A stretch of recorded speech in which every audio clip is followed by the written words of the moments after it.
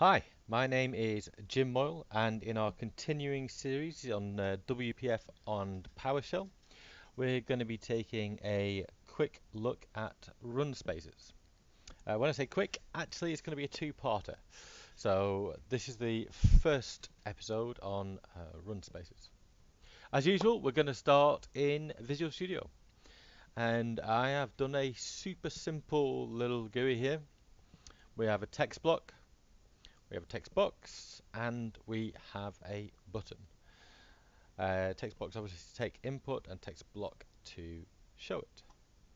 So super simple. Alright, so let's have a look in VS Code. And we've set up an event where we do something on the click of the button. And that something is we're going to start sleep. So the reason why we're doing something as simple as start sleep, because effectively what that's going to mean is it's going to mean exactly the same as any other process that's taking a long time. So say you could be deploying OVF to a hypervisor, you could be reading a large file. There's all kinds of stuff that you can be doing that would take a certain amount of time. And we're just doing this so we can configure the amount of time that is taken by a process in the background. And then we're just going to tell the text block that we've finished our sleep. So effectively we're going to give an output back to the GUI. And that's about it. So let's have a look at what we're doing here. Alright, we can see, and if we do start sleep for 1 second, and we get the result. Perfect. Now, right now, as we can see, we can move that window around. We can resize it. That all looks great. So what happens if I just do a 10-second sleep and we start now? Now I stop being able to move this window around. I also stop being able to resize it in any way. And effectively that, until that's finished, that application is hung. So the UI is completely unresponsive to any user input, be that in a text box. So let's try that. Just do 5 and we'll start sleep, and we can't click in the text box. Basically, Windows regards that application as hung. And to your user it will look hung as well. If that continues on for a sufficient amount of time, that application will go not responding. So this is obviously a bad thing for an application. We do not want our applications to hang like that. So what's the reason for it? Effectively, whilst this sleep is happening, that thread that PowerShell is running for the UI is not returning control. It can't do anything else. So the single threadedness of a script is effectively what's stopping our UI from being responsive. So what's the answer to this? Well, why don't we do a second thread? Now there's a couple of ways to do this. One is use jobs.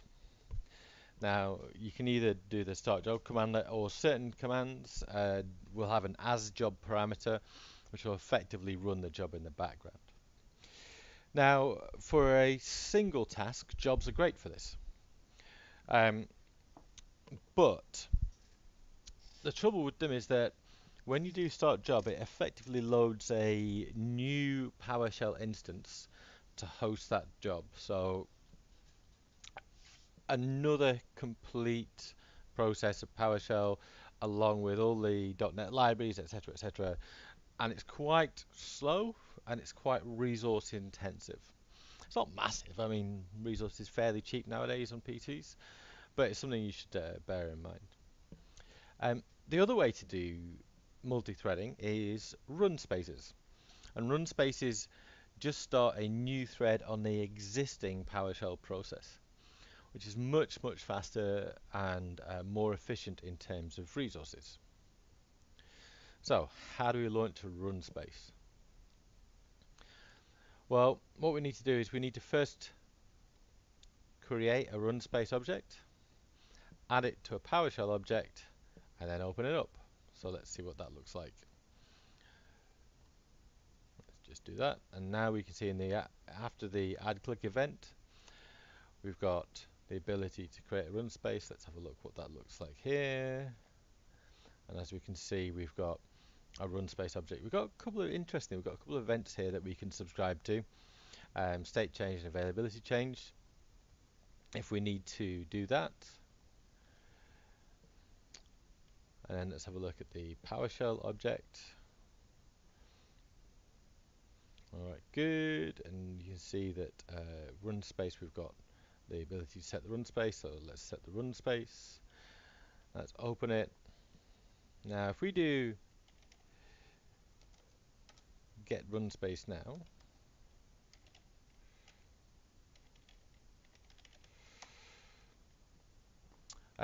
I've got some old run spaces which are just hanging around. I should probably close some of those off.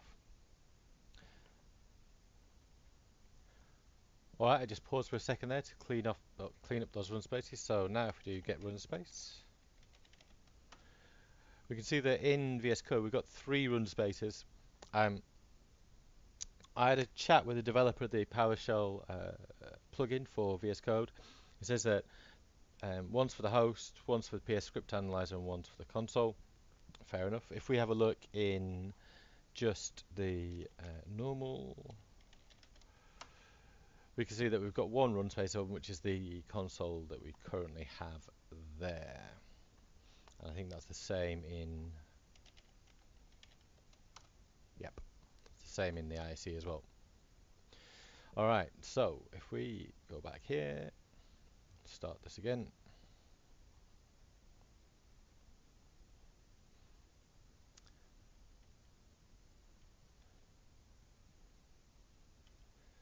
And now if we do get run space,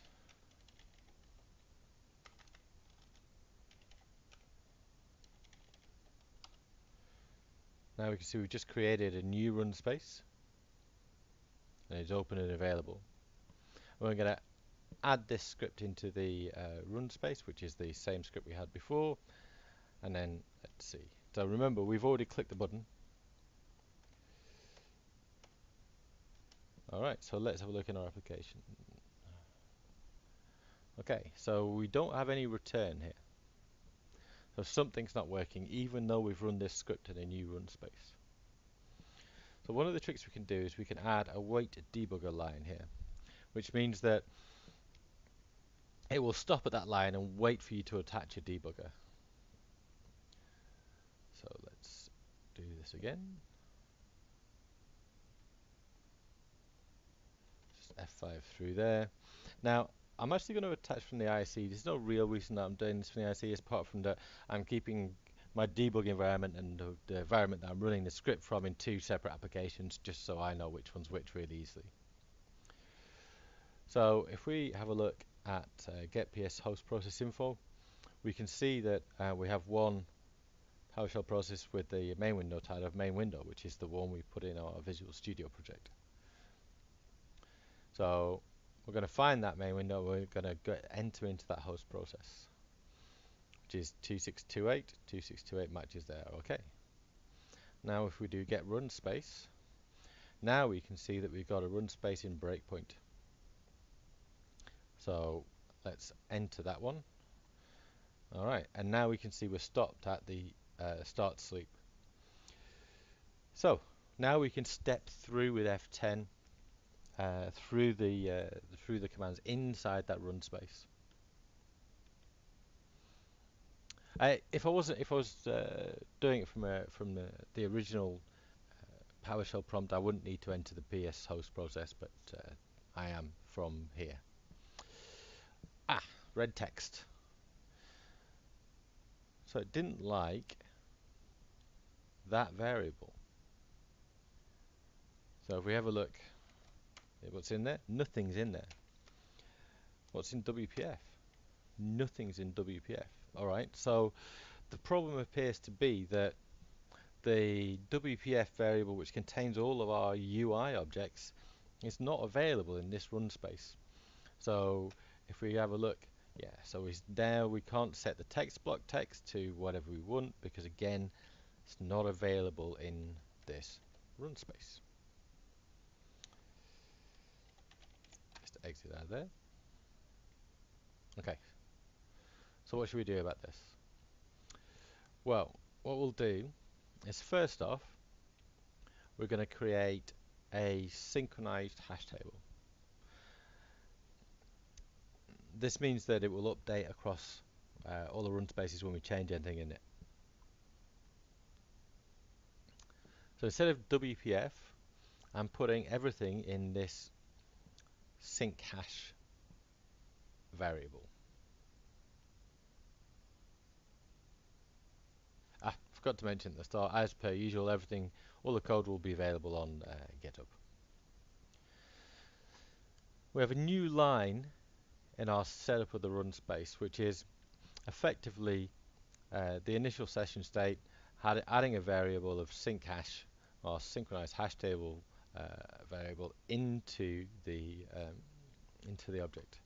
And we've got the wait debugger here, so that we can have a look. So let's cancel this one and let's run our new one where we should have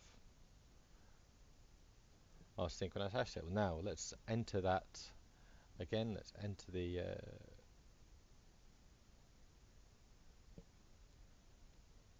run space. Again, we stopped at start sleep. So let's just check what's in sync hash. Excellent. All right. So now we have inside our run space access to all of the UI objects we've previously created. Good stuff. So, what's happening now? We're still, even though we've got that object there, so let's have a look.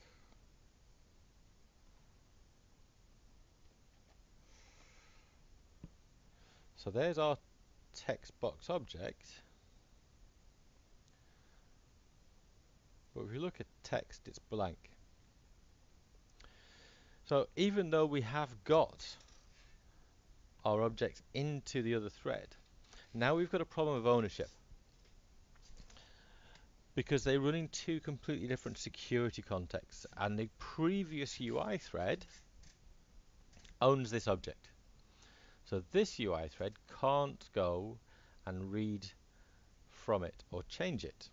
As we'll see, if we do the next one, now we can't change it either.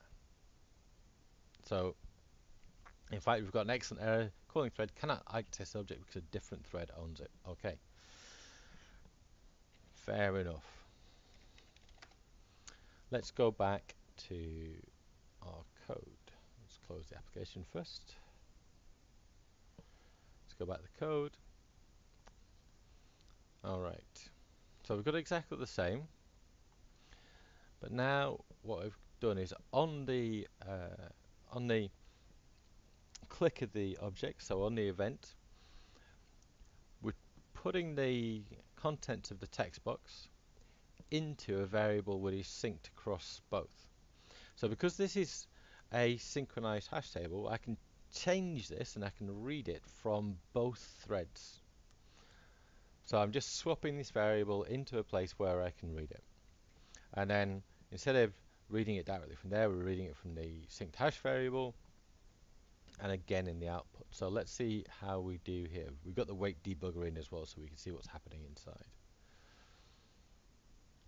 So let's do start sleep, and let's go back, and then we'll go back into the run space.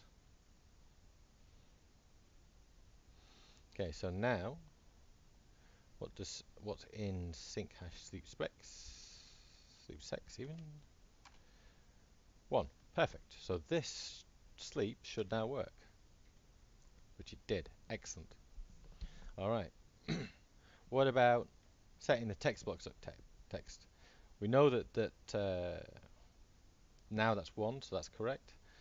But did it work? No. We do not have that. Alright, because we've still got the problem with the thread calling the object is not the owner of that object. So let's have a look at this.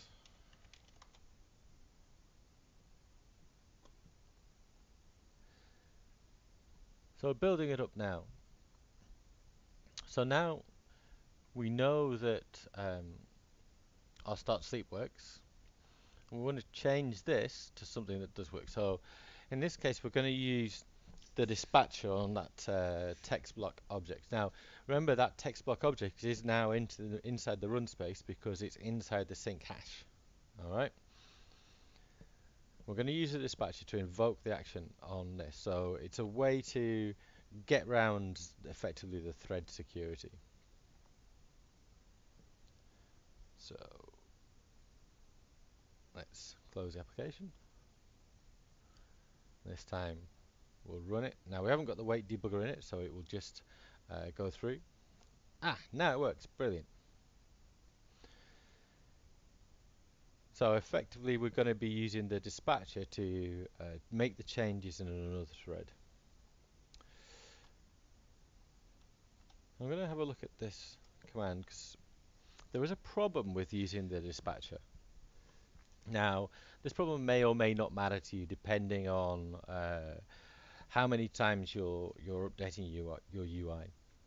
If it's just something to display and maybe your process takes 10 minutes, then an extra bit of time for the dispatcher to work is not a big problem. But let's have a look and see how much time it actually is.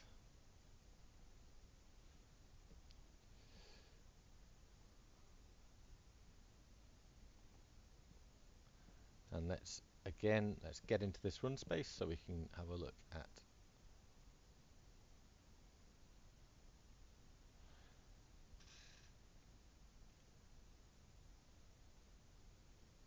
total milliseconds to run the dispatcher, 292.